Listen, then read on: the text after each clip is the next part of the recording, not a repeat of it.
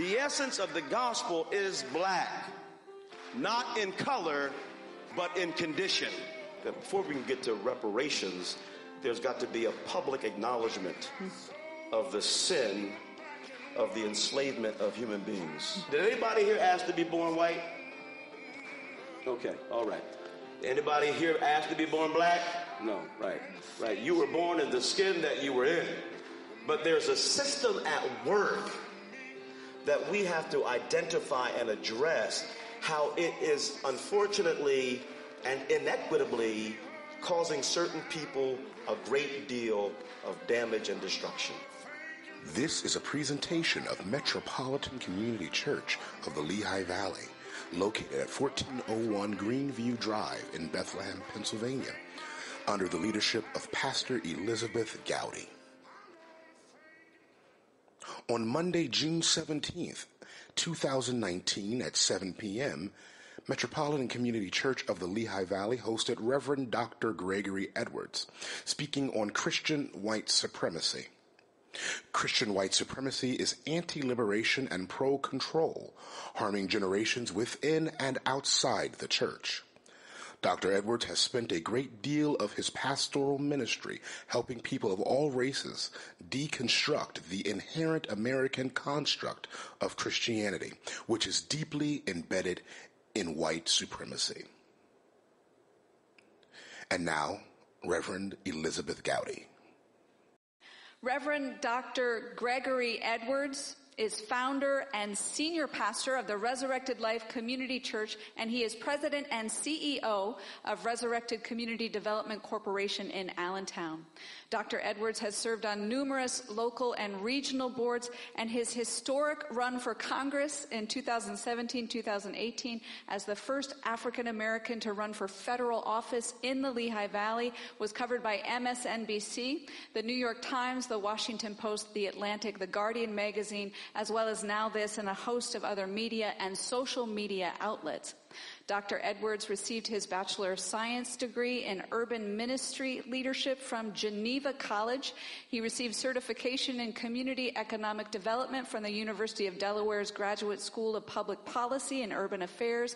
He received a Master of Divinity degree from Drew University and a Doctor of Ministry in Transformative Justice and Public Policy from the New Brunswick Theological Seminary. Dr. Edwards has been awarded the NAACP Man of Vision Award, the Peace Pilgrim of the Year Award, the Community Development Award by the Allentown Human Relations Commission, and the William Gray III Leadership Award. Will you please give a warm welcome tonight to Dr. Edwards?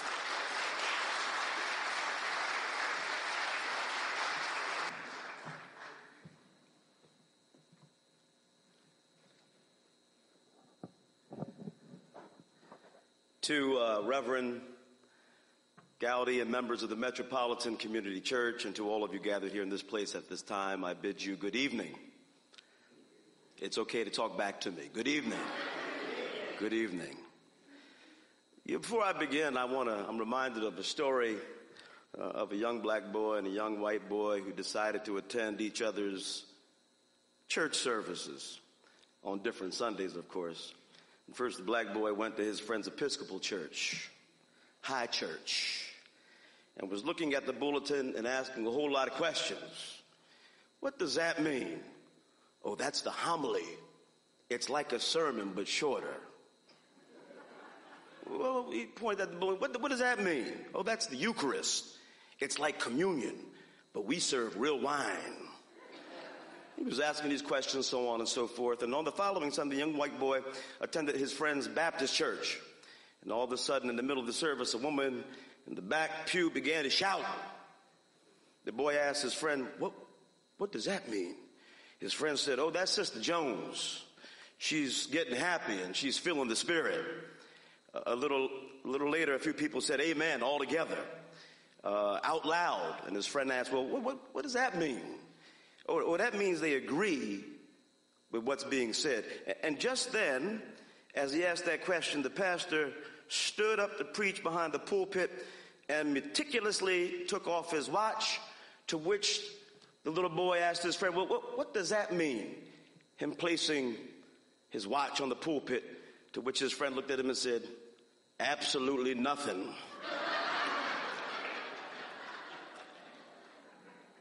I said that to say that when I was originally asked by Reverend Gowdy how long I have to speak, she said 45 minutes.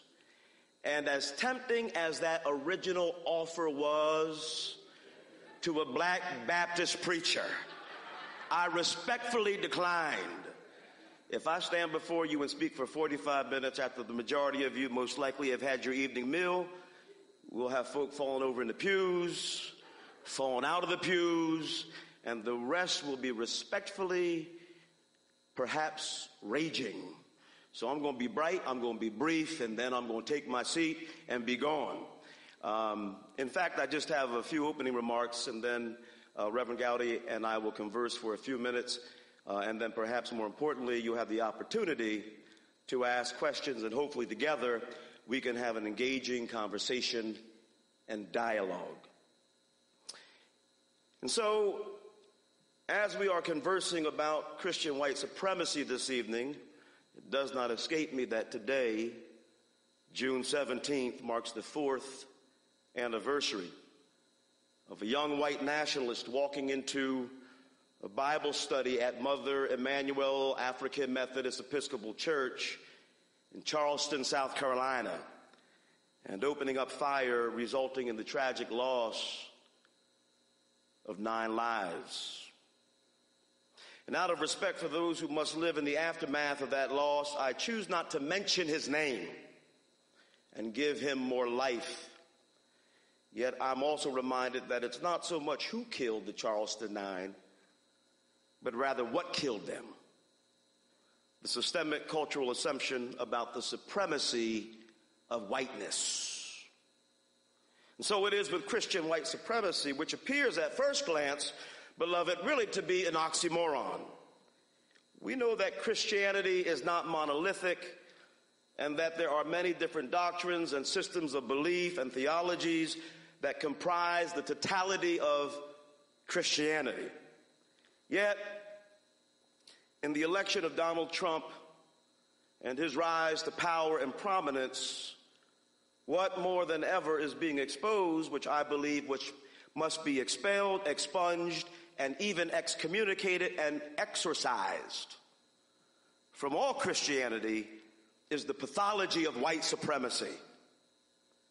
Christian white supremacy may be an oxymoron of sorts, but it unfortunately and ashamedly is a very real pandemic in Christianity that stands in stark contrast and direct contradiction to the words and works of the very one they claim to believe and follow, an Afro-Asiatic Palestinian Jew with hair like wool, feet like burnished bronze, publicly executed after an unjust trial by the Empire of Rome, working in collusion with a few prominent leaders of the dominant religious system of his day in order to silence his works, abolish his words, and disperse his followers.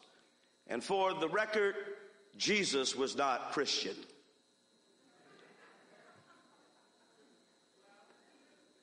So then, albeit there's nothing really Christian about Christian white supremacy, but it does beg the question, what is it and where did it come from?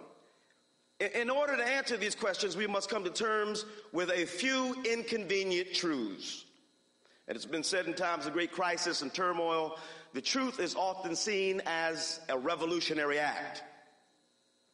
Christian white supremacy is in part a pathology deeply embedded in religious beliefs, behaviors, and practices of those who use the Bible and term Christian in order to cultivate a Christian worldview that ultimately supports and maintains the preservation of all things white and its accompanying privilege. These beliefs and doctrines are based on a biblical hermeneutic, or if you will, an interpretive lens, constructed primarily, if not singularly, by Eurocentrism and colonization, in order to maintain power and control and exert dominance for the ultimate purposes of economic exploitation.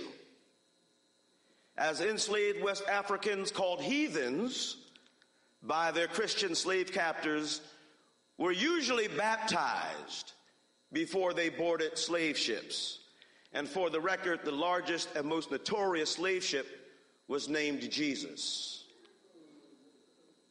It's important to note that Western Christianity in general, but unfortunately much of American evangelicalism in particular as it exists today, was born in the womb of slavery and is now propagated by many seminaries and advances in political and economic power through its insidious marriage to nationalism, as evidenced by Franklin Graham's endorsement of Donald Trump, Jerry Falwell's endorsement of Donald Trump, Robert Jeffries, president of the Southern Baptist Convention, his endorsement of Donald Trump, and also the 81% of white evangelicals in America who voted for him despite his racism, sexism, misogyny, Islamophobia, xenophobia, not to mention his innumerable private and public moral failures. And why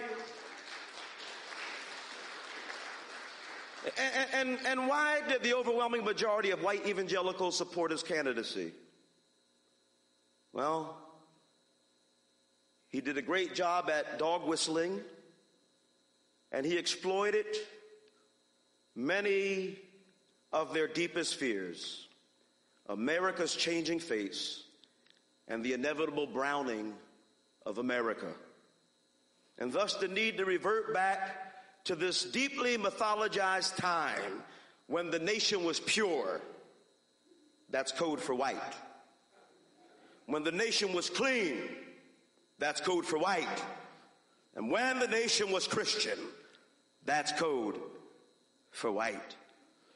They bought it, they sold it, they elected it, because white supremacy, unfortunately, beloved, will use any cover to shield itself. Sometimes that cover is a white sheet, sometimes it's a black robe, and sometimes it's a cross. But let me be clear. Donald Trump is not the disease or the pathology, but he is a crude expression of the culture of white supremacy, who just so happened to be fully embraced by many white evangelical Christians, leading one perhaps to believe or surmise, unfortunately, that much of perhaps white evangelicalism is in fact a form of white Christian supremacy, and its practitioners are numerous, politically activated, and not just white. But I'm absolutely convinced now than ever before, after seeing the voting demographics of 2016 and the 2016 presidential election, that all Christians don't necessarily worship the same God. According to the God of Christian white supremacists, as exhibited in much preaching, practice, belief, and behavior, we should worship Jesus, not follow him. We should have faith in Jesus, but not the faith of Jesus. We should be saved from our sin, but not from racism, sexism, and economic despair. We should worship the written word and not follow the word made flesh. We should value a fetus in the womb more than a child running hungry on the street. We should be colorblind and not see people according to the skin they're in. We should build walls that keep others out and not bridges that take folk over. We should fear and destroy any faith that's not the Christian faith. And we should make the national agenda this God's agenda. These deeply held doctrines and systems of belief, baked in a crackpot of reckless religious rhetoric, steeped in a negation of history, boiled by unexamined racist theologies, combined with a pinch of patriotism, cooked on a stove bought by plantation capitalism, legitimized by legislators, preserved in public policies, and packaged by public opinion becomes the main meal the majority of Americans are fed when converting to Christianity, and the main menu Americans associate, unfortunately, with Christianity. Only the privileged can relegate their faith to the warming of the heart and not the warming of one's physical body because of an inability to pay the rent. This pathology of Christian white supremacy, cloaked with the garment, unfortunately, of much of American evangelicalism, stands in stark contrast to the Christian teachings of folk like Dolores Williams. Pick up one of her books. Emily Towns, Ada Maria Asasi Diaz, Walter Wink, Walter Brueggemann, Oscar Romero, Gayrod Wilmore, John Kennedy, and of course, the recently departed James Cone, who stated unapologetically that if you really read the Bible, the essence of the gospel is black, not in color, but in condition. I was hungry and you fed me. I was naked and you clothed me. I was in prison and you visited me. I was thirsty and you gave me drink. In many ways, when I discuss and deconstruct and demythologize American evangelicalism in general and Christian white supremacy in particular, I often feel like Mary Magdalene in the Gospel of John, chapter 20, arriving at the empty tomb on Resurrection Day and stating to the attendant, "They have taken away my Jesus, and I do not know where they have laid him." And according to the tradition of my ancestors as practiced in the word Sankofa, which means the only way out is to go back through, I think it's time that people of Christian faith everywhere go back and find Cone's Jesus and make him known. Ashe, so now let's talk.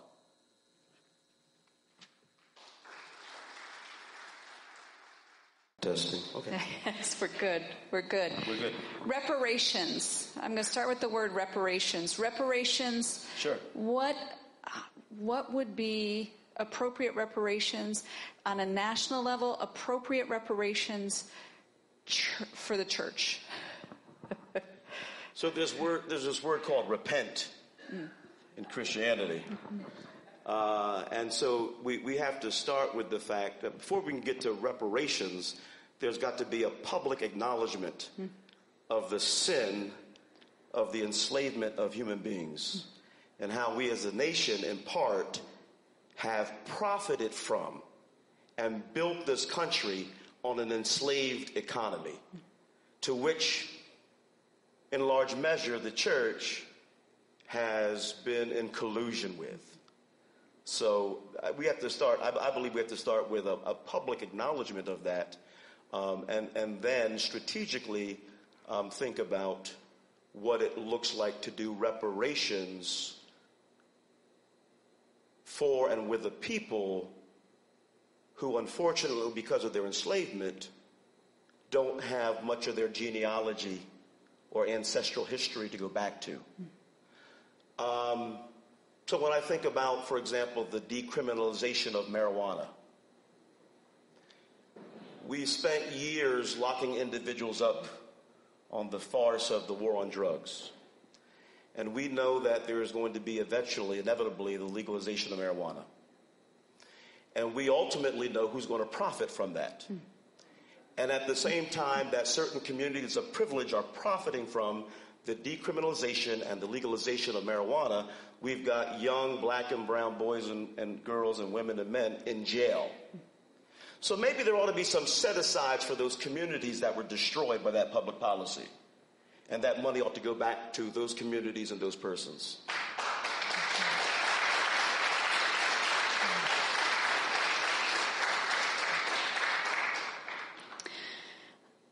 In white majority churches, you might find a defensiveness. I'm not a racist. And how do you move the person from I am not a racist to anti-racism work?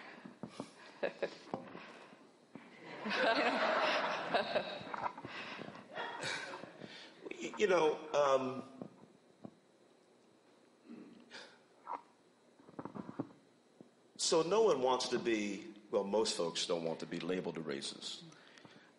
And racism and white supremacy is a system. It is embodied in systemic structures that are lived out by processes and protocols from which the majority dominant white culture benefits from, right? So you can be arguably a good father and a racist. You could be a good spouse and a racist. But what happens is, because we don't enter the conversation often the right way, people begin to put up their defense mechanisms and hear, I am bad. And when people hear I am bad, they hear shame. And it is hard to move people from shame into kind of an ecosystem of equity and where we can talk openly about really their white-skinned identity. No, did anybody here ask to be born white? Okay, all right. Anybody here asked to be born black? No, right. You were born in the skin that you were in. But there's a system at work that we have to identify and address, how it is unfortunately and inequitably causing certain people a great deal of damage and destruction, while other people profit from it. So we got to enter the conversation the right way. And most of those conversations will not be public. They need to be private. They need to be around our Thanksgiving dinner table with those family members. They need to be at our church council meetings. When we hear certain dog whistled words, well, they. Or, they're not like, and begin to define, well, what do you mean by they and them? So we've got to learn how to enter the conversation and be able to help someone deconstruct what Peggy McIntosh calls that unearned, invisible knapsack of privileges that folks have been carrying, which is kind of like waking up on third base thinking you hit a triple. That's how I kind of define, you just woke up on third base and you got all but it's not because you actually were behind the plate much of the time. So we have to learn how to enter the conversation. Which we're doing. Yes. Tonight. We are. So praise God for this opportunity.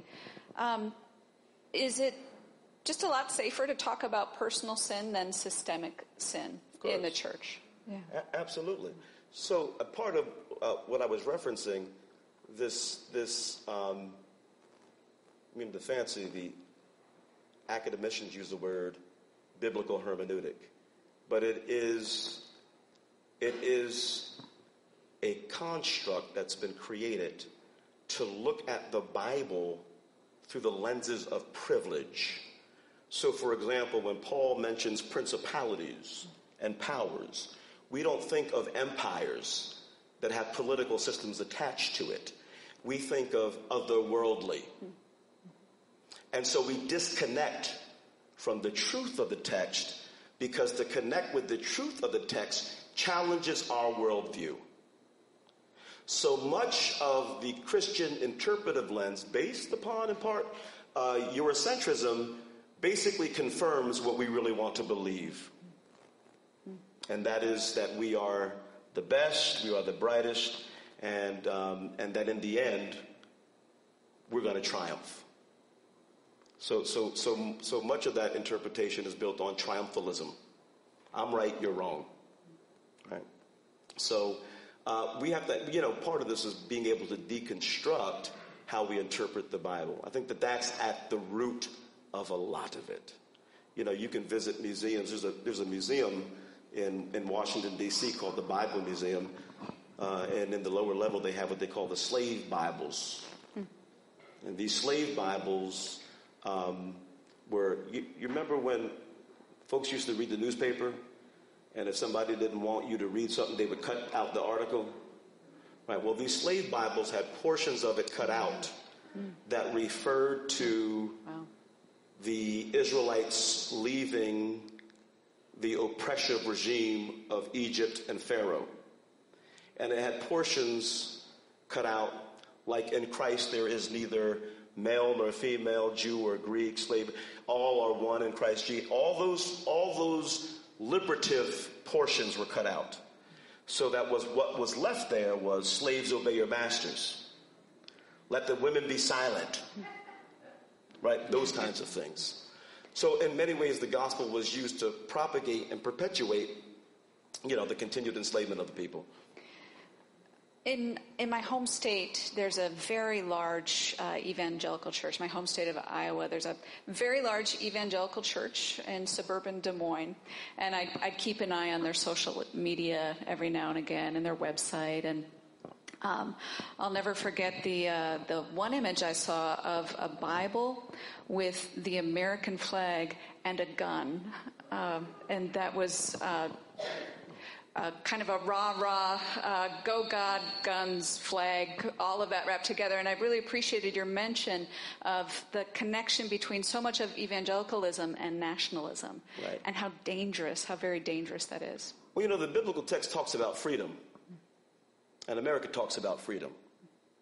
And so when we read passages out of Galatians that Christ has set you free for freedom's sake, or when we read things like Isaiah, mounting up with wings as on eagles, the national emblem, those things married together from an unexamined mind that is open can create what we're talking about, Christian white supremacy.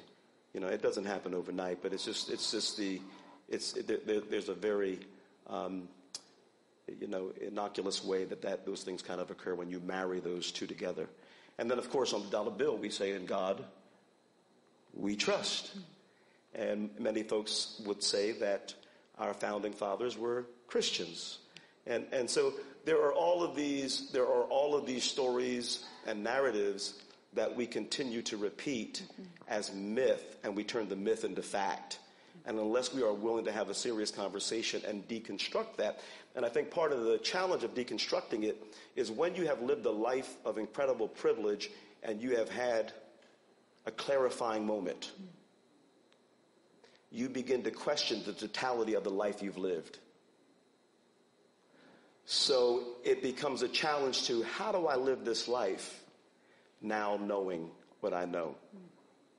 And, it's kind of like Linus with the blanket. He's had it for so long, you can't imagine him without it. And many folks hold on to a lot of that rhetoric that's, unfortunately, I believe, deeply embedded with a very incorrect hermeneutic. And what that could mean for a pastor who goes down that path is your church might be a little empty on Sunday morning. You start, because in the church you got all kind of folk in the church, and you start talking about this, and it begins to challenge people where they are in terms of their economy, and that's difficult. It's very threatening. It's very threatening. Yeah.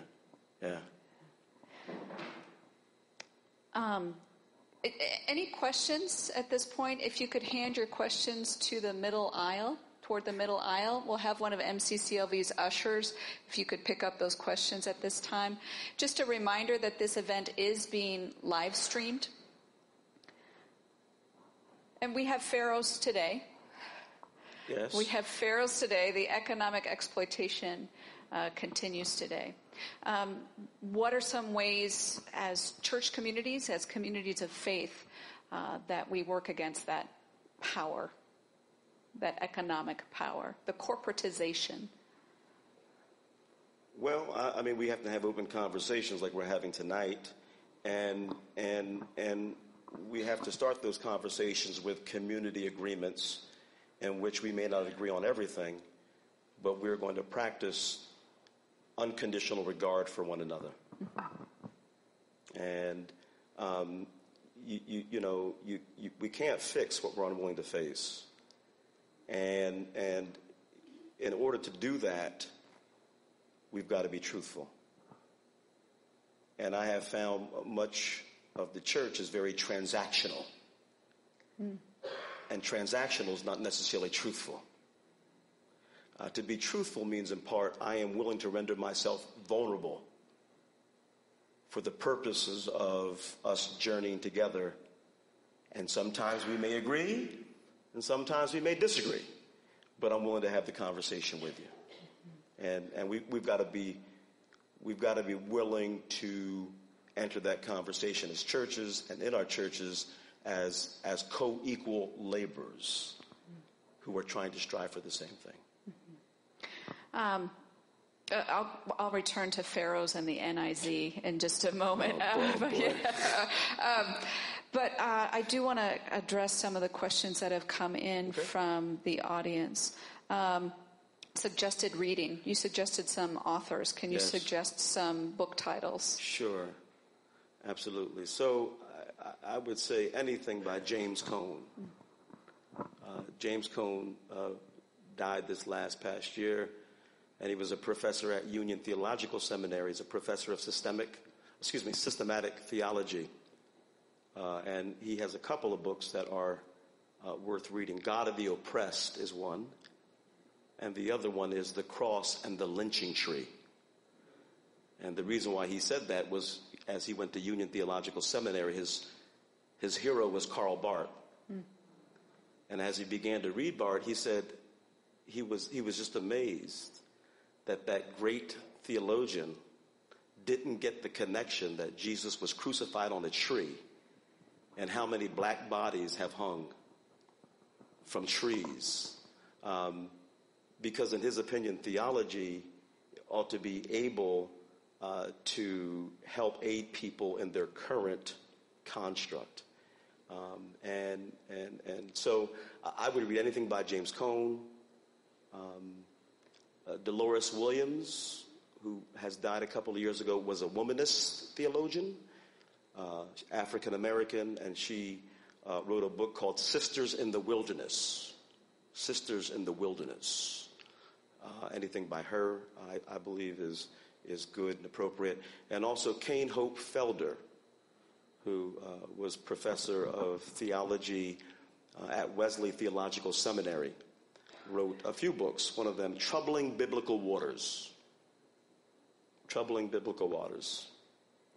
Howard Thurman. Howard Thurman. We used a quotation from him last Sunday for Pentecost Sunday, and he talked about the Holy Spirit.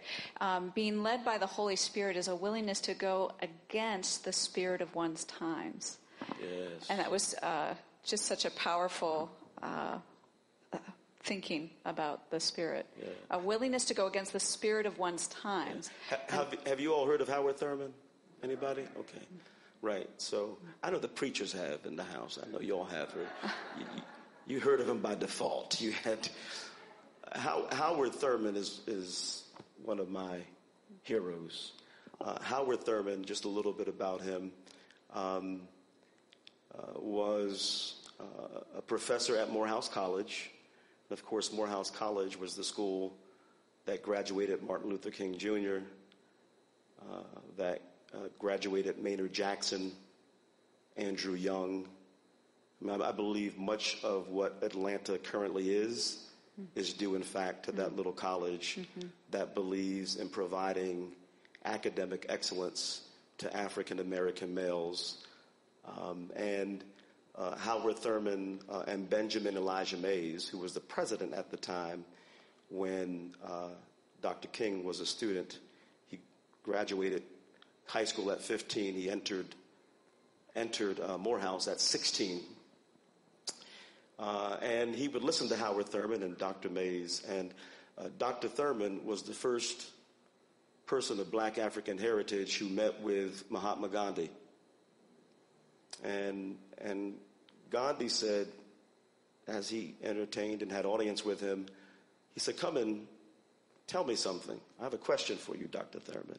And Dr. Thurman said, "Well, what's the question?" He said, "Well, how can you as a person," this was in the 30s, so this is Jim Crow, "how can you be a Christian with all that the Christian church has done to perpetuate Jim Crowism, the enslavement of black folk, He said, I have no problem, Gandhi said, I have no problem with your Jesus.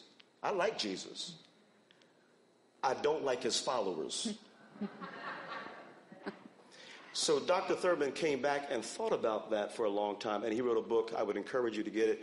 It was in Dr. King's briefcase when he was assassinated on April 4th, 1968, and it's called Jesus and the Disinherited.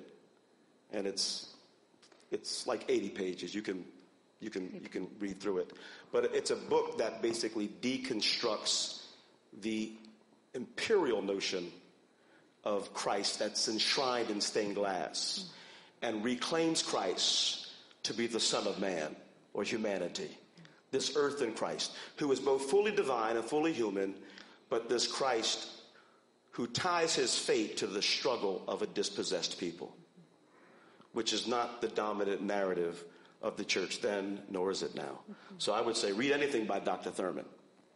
Yeah.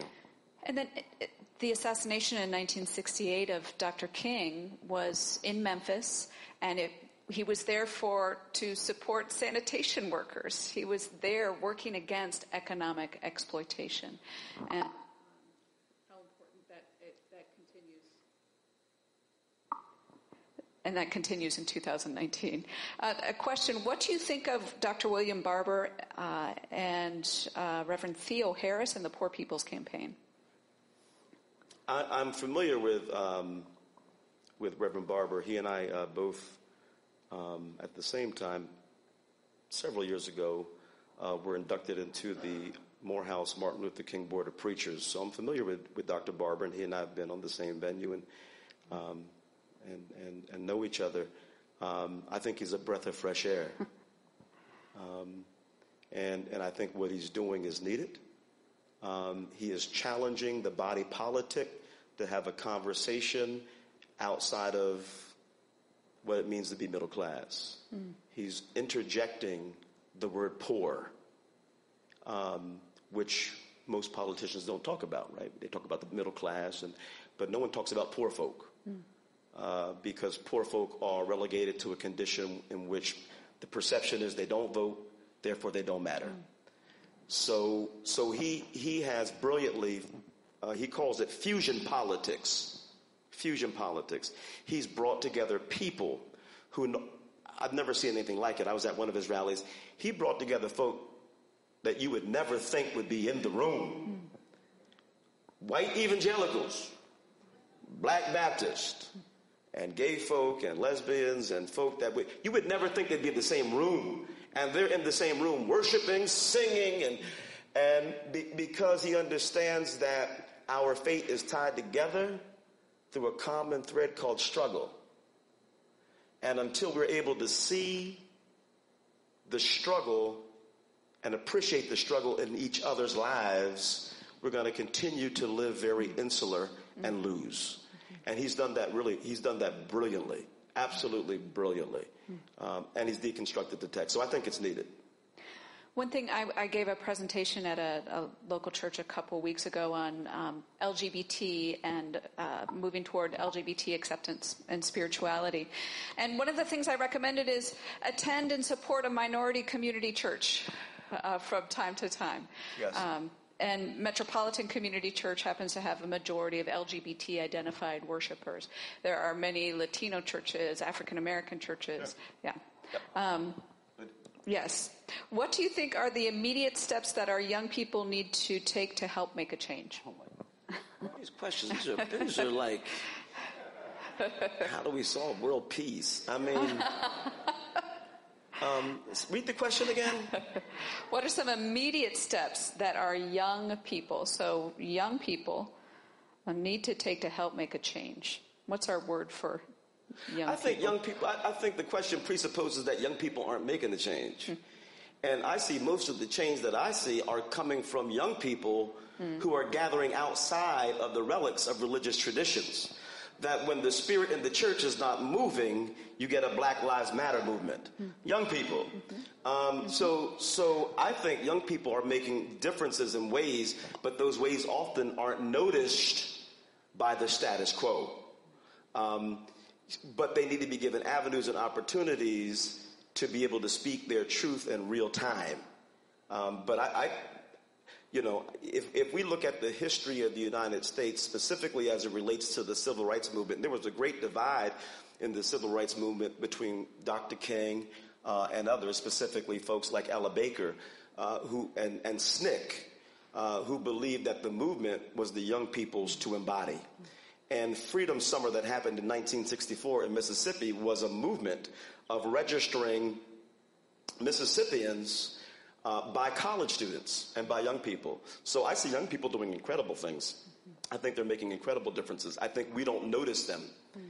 They're off our radar. And oftentimes when we invite them into, as we want to invite other people who are diverse by gender, age, race, sexual orientation, when we invite them into our space, we have not learned how to be hospitable.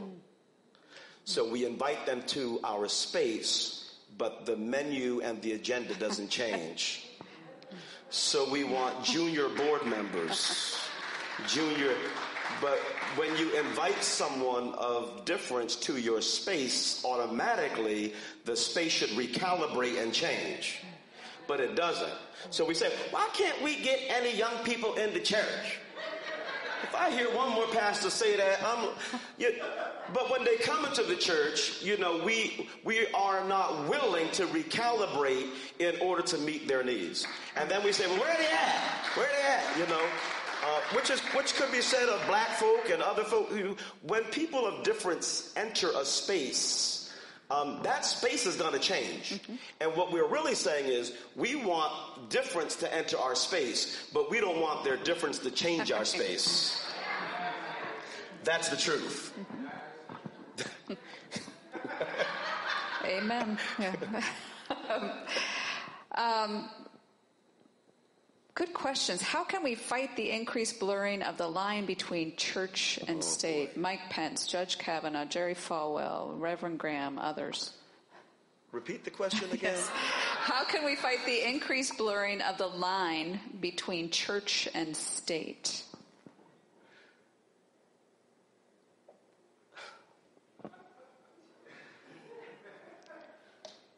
Our religious beliefs and our traditions deeply inform our worldview and who we are. And they bear into light in terms of how we vote and who we vote for. So let's not kid ourselves in thinking that we're going to sanitize people at the voting booth and mysteriously they're not going to vote their quote-unquote values. But I will say, we have to decide if we want to be a civil society. And I don't mean civil by like respectable. I mean, if in fact we're going to be a civil society, that means that no one specific racial or religious tradition can dominate the other. Right? So if we're going to be a civil society, no one voice should be louder than the other. And that should play into public policy, but it doesn't. And much of our public policy is built around deeply embedded religious traditions of how we define what's legal and what's not legal. That's another conversation for another time.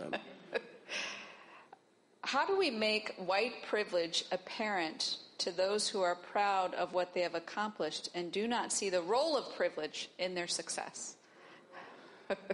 Boy, these are you are. You're making me work tonight. Repeat the question again, please, one more time. How do we make white privilege apparent to those who are proud of what they have accomplished and do not see the role of privilege in their success? I got here on my own. Yeah. I worked hard. I did this by myself. Well, yeah. For every person, I always say that you may not know it, but every one of us is standing on the shoulders of another. Yes. Now, some of us are standing on the shoulders of folks that wanted to support you. And some folks are standing on the shoulders of others who didn't have a choice. And I think we have to also in the words of Joan Rivers, can we talk? We have to help white people understand that they're white. And here's what I mean by that. When we do diversity and inclusion and racial training, and when you start talking about privilege and people come up with, well, I worked hard for everything I got. And in other words, they're saying, I wasn't able to benefit from my whiteness. And then all of a sudden, people become Irish and German. And so people go back to their ancestral history and want to claim that heritage and the struggle they had, but not want to talk about how they've been able to integrate into whiteness, that is the American culture, from which they have all benefited from. Moved out the ghetto into the suburban neighborhoods, where many of our families are still relegated to. So we have to help folk certainly acknowledge hard work and dedication, but also acknowledge the structures that were in place to help them benefit from that. And we have to do that oftentimes with the precision of a surgeon's scalpel, so that we don't destroy someone or shame someone, but to get them understand, actually, here's what I say. When black and brown people benefit from public policy, white folk benefit from public policy.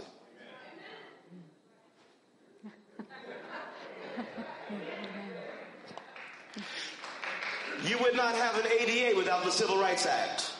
When the lowest boat in the ocean rises to meet the other vessels, all of the other boats rise. That's just the way it works. So to think, and the thinking is around scarcity. They're going to take something from me. Yeah. Well, you got everything. What am I, there's never enough. Yeah, there's never enough. So, and so the same folk that believe in scarcity don't read that scripture about the earth is the Lord's and the fullness thereof. Right? So it's just interesting how that works. But if I win, you don't lose. But the thinking is, if I win, somehow you're going to lose. And that is what the danger of the construct of racism has done to the American psyche. It's impacted and affected us all, to the point that in the next 30 years, this country is not going to look like this room. And if you've isolated your children, they will not be competitive in a brown country in a globalized economy. So the people that really lose from having this conversation aren't black and brown folk. Because black and brown folks have learned to bob and weave, to make bricks without mud and straw. White folks haven't because of privilege. So now, as the nation changes racially, if folk aren't able to recalibrate themselves and examine themselves, ultimately they're going to lose. And that's going to be very sad. So, long answer to a short question. How do we address white supremacy in law enforcement? Oh, man. Really? Oh, boy. We have to have, so I think that police officers, there should be ordinances, obviously, where police officers should live where they work, right? That's the first thing. They should know the members of the community. Yes. Because much of policing is transactional and not relational. So officers should live where they work, and then obviously should have some level of training around biasness and what it means to have implicit bias. If you haven't seen the movie Crash, see the movie Crash. Yes. If you've seen it, go back and see it again. That movie, I think, is one of the most brilliant movies on race that was ever created, and is overlooked. And I don't want to give the plot away, but the story, one of the vignettes is about a white police officer who's interacting with a medical professional who happens to be a black woman, and then engages in some inappropriate behavior and sexually assaults another black woman who he ends up coming into contact with. So I won't, don't tell it all. It's a good movie. So see that movie. But I think implicit bias training, and I think also living where they work are two critical things. Absolutely. And so absolutely. How can Christians, especially white Christians, remain silent in light of all the videos and Black Lives Movement NFL protest? Well, that's a question to you, not to me. I'm not white, so I don't know. You won't have to. I don't know. I mean, I don't know. I mean, I think we've just heard that all the structures have been I mean, to made go in this down the country. path that we're talking about is really to go into an area where you begin to deconstruct the totality of who you've been. And that's, for most folks, that's scary. There were some folks in the civil rights movement, pastors, rabbis, who joined Dr. King in Selma. And when they came back, their spouses had packed their bags up and put them on the porch. And their churches had sent them letters. We didn't sign up for this. So they literally lost their economic well-being as a result of engaging in the struggle. And if you're really serious about deconstructing racism and white supremacy, I don't think you can do it with integrity without there being some level of personal sacrifice. There's probably going to be an elimination of some of your Facebook friends. The pew may have more availability on Sunday morning than usual. I'm serious. Mm-hmm. Mm-hmm. You may be the only one in your son or daughter's bleacher. That's what it means. There's a relegation of social isolation that comes as a result of you being white and joining yourself to a people that you don't necessarily have to. That's a sacrifice. And that has some deep psychological impact that I think has to be dealt with at some point on that transformative journey. And certainly the call for Christians is sacrificial living. Easier said than done. I read sometimes, that somewhere. Yes. Yeah. Easier said than done sometimes. Do churches have responsibility for mobilizing discouraged voters to combat injustice in our country? Or is that someone else's job? Do churches have a role in, have a responsibility for mobilizing discouraged voters? Do we have a responsibility to encourage people to take part in civic engagement? Yes. I am a product of the black church. I grew up in the African Methodist Episcopal Church, which, by the way, for the record, in the 18th century was started by Richard Allen in Philadelphia, because as he and Absalom Jones went to worship at St. George's Methodist Church, they were asked to leave the altar and pray in the balcony because there was no coloreds allowed. And that is what gave birth to the African Methodist Episcopal Church. So the black church is, and the black church is not monolithic either, but has played a dominant role in civic engagement because there's been no separation from one's faith and one's real lived experience. So when you walk into the house of worship, walk into the sanctuary, you hear those words differently because of your struggle of being in black or brown skin. And so it's not by mistake that most of the mass meetings that happened in the latter 50s and also the 60s, much of them happened in churches. Because those were places of social gatherings that were safe, where one could speak their truth and also mobilize people for their struggle. So I think they have a responsibility, but a continued responsibility. Yeah, right. Absolutely. This is an interesting question. Could you address the not so subtle Christian white supremacy and privilege in the mainline Protestant churches, not just the evangelical churches?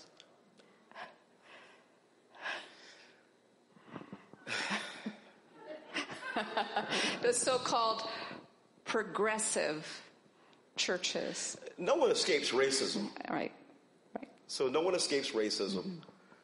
No one escapes the impact of racism or white supremacy or white nationalism. So, yes, is there racism in the mainline church? Absolutely. I attended a mainline seminary, and you all know what we mean by mainline, right? You all Presbyterian and those seminaries of higher education that, I call them Jesus schools. Much of the thinking that is there, outside of perhaps one or two professors of color that may teach womanist theology, liberation theology, are all there predominantly concretizing a Eurocentric lens that is very much steeped in white domination. Now, they don't say that. No one says that, But what you're doing is paying for an education that helps to solidify a worldview in which you will be on top. So is it present? Yeah, it absolutely is present. And I think, so getting back to the mainline church, unlike other churches, most mainline churches require their pastors to go to seminary. And so seminaries are the breeding ground that can either put one's fire out or light one's fire up, or perpetuate a thinking that is not only antiquated, but incorrect at best, racist at worst. So our seminaries, accredited by the Association of Theological Schools, ATS, unfortunately, most of them, and they will tell you this themselves, are training pastors for a church that no longer exists. And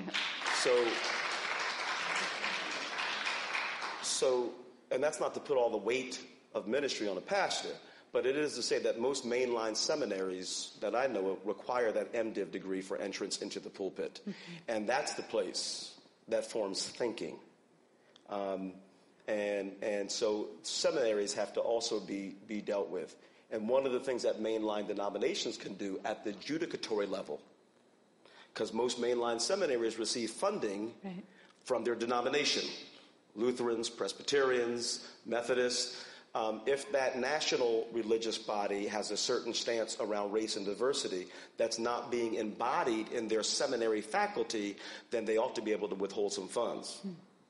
That's what Yeah. This is getting a little bit more specific about one particular mainline denomination.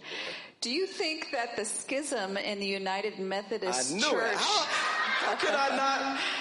Do you think the schism in the United Methodist Church is really about the African Methodist churches rising up against the perceived agenda of white Methodist Church of the USA, or is it a response to colonialism? Oh man. We're still on Facebook Live, right? Yes, we are still live. Okay.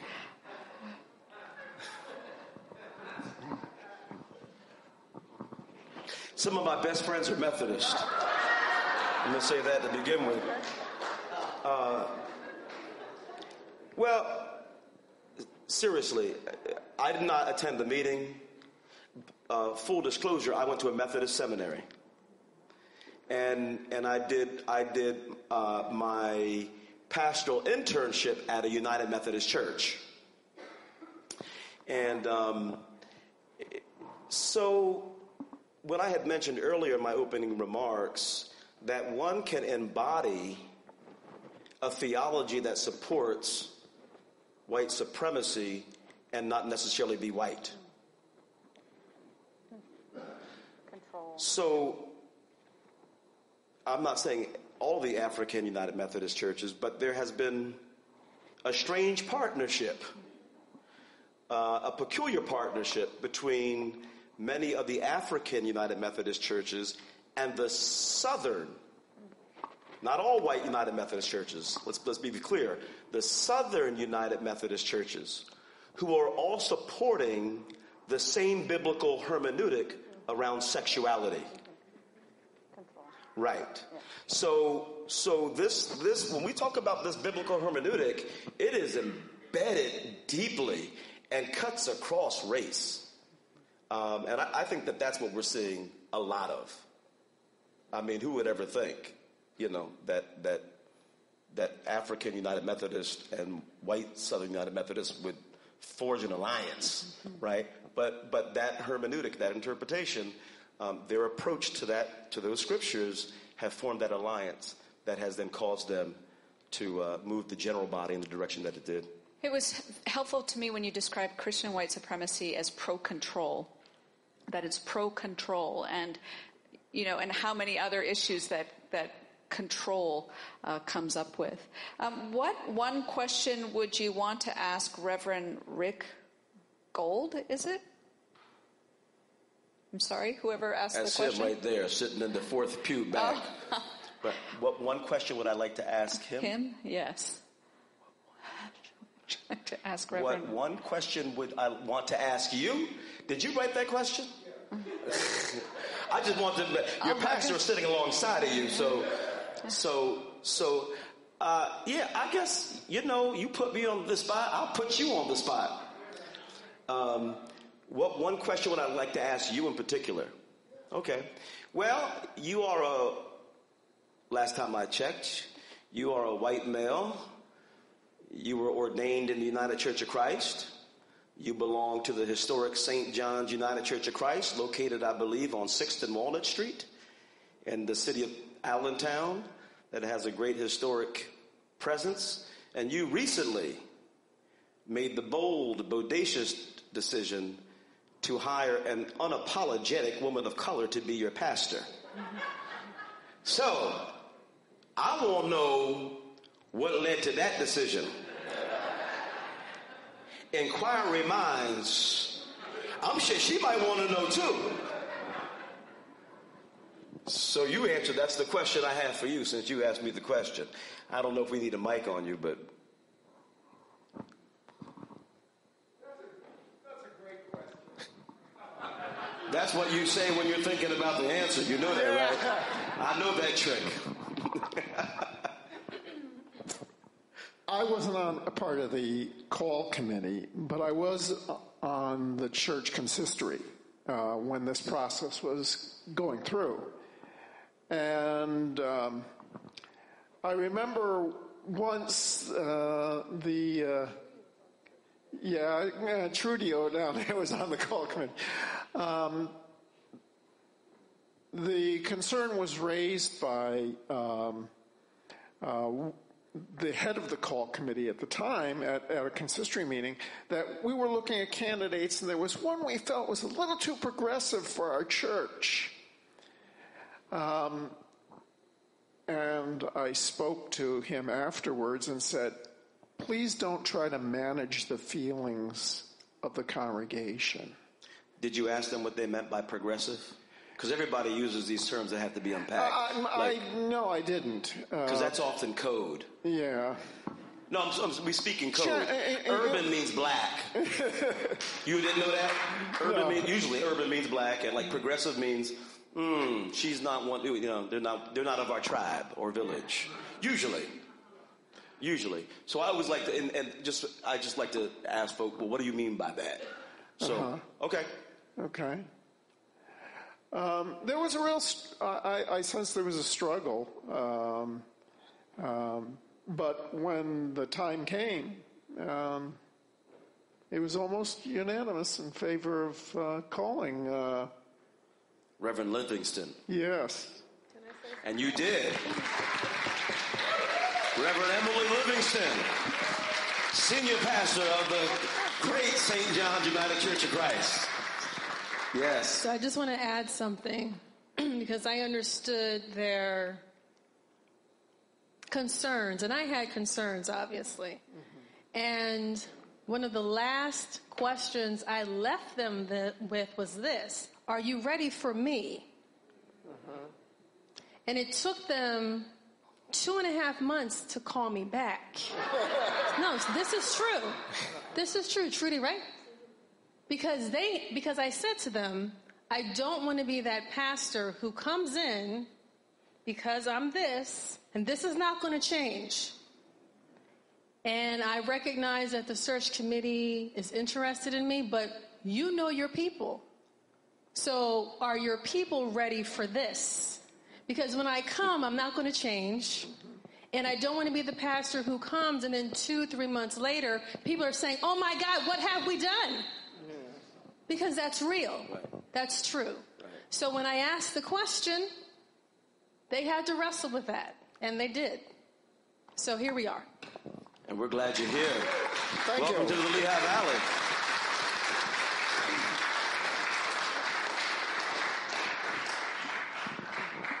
We have time for a couple more questions. And then I'm wondering, is anyone feeling like we could worship a little bit? Okay.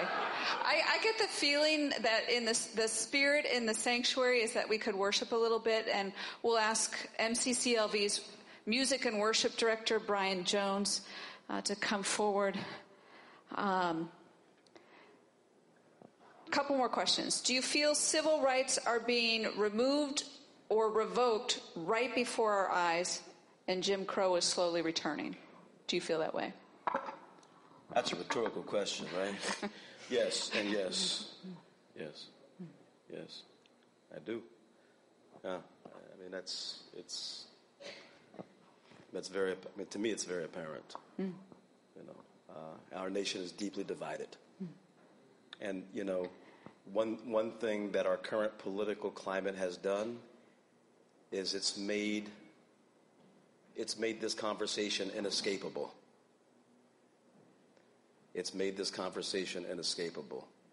And as I said in my remarks, you know, Donald Trump or that administration, that's not our disease. The pathology was here long before.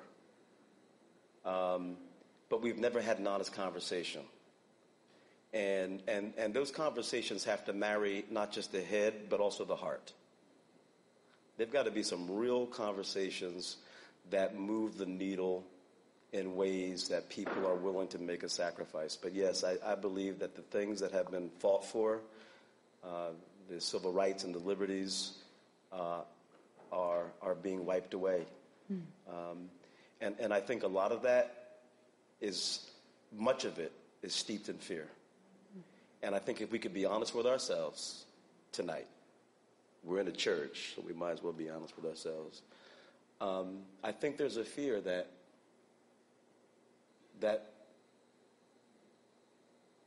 the deep and continued mythologizing of the American narrative is about to change, and what's going to happen if black and brown people are in control.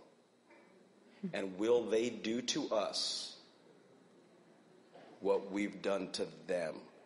And until we can have a conversation about that, I mean a real conversation about it, not slamming, until we can have a real, genuine conversation about the fears that people have. People voted against their own self-interest, which impacted their families and impacted the medical care that their mothers and fathers received, because there is this deep abiding fear that if we are not in control, we're going to get relegated to a plantation. And I don't know everything that I need to know about black people, but I do know, having been black all my life, that black people overwhelmingly aren't about retaliation.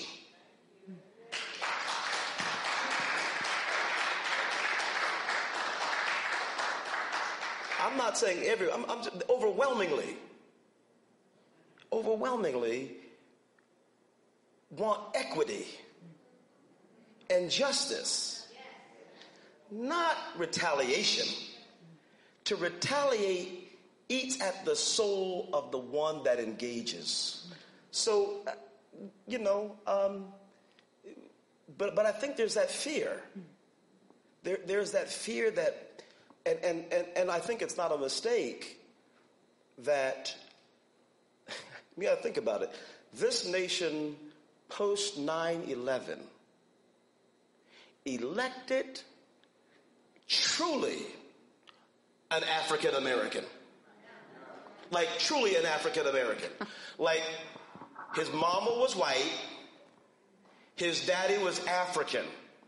And post 9/11, he had the name Barack Hussein, but the coalition that was built, which in large part looked like Jackson's coalition in 1984, the Rainbow Coalition. And he brought folks together that would never be in the same room. And I'm not talking about his politics. I'm talking about the fact that this country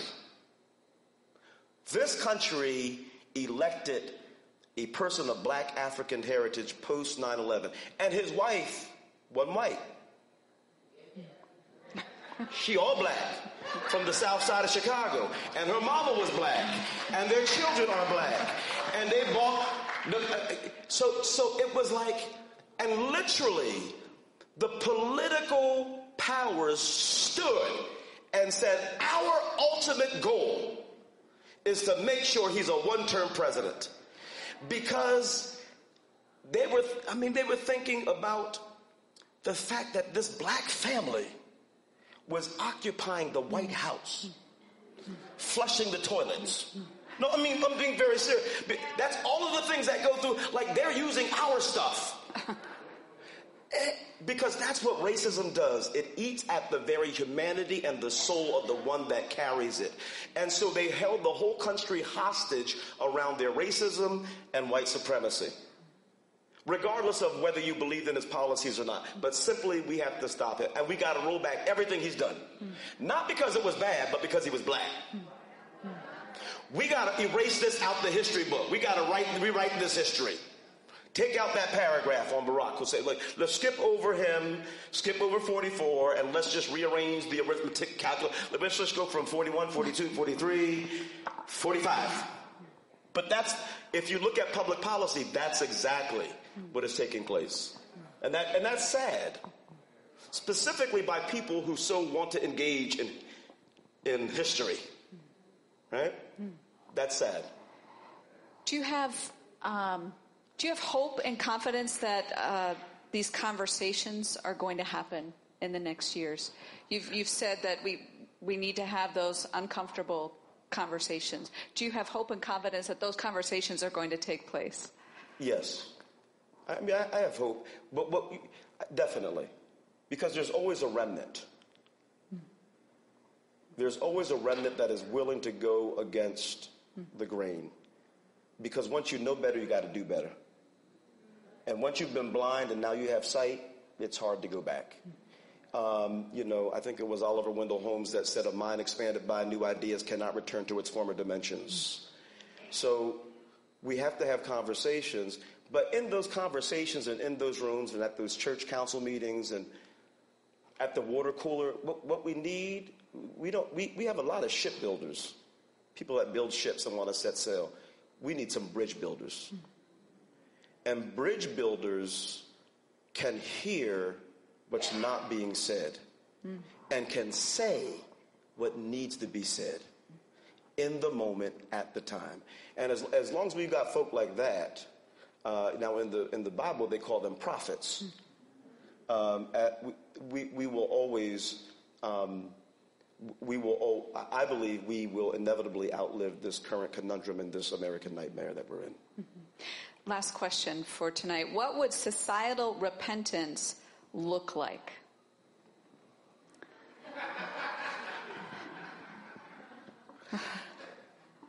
Well,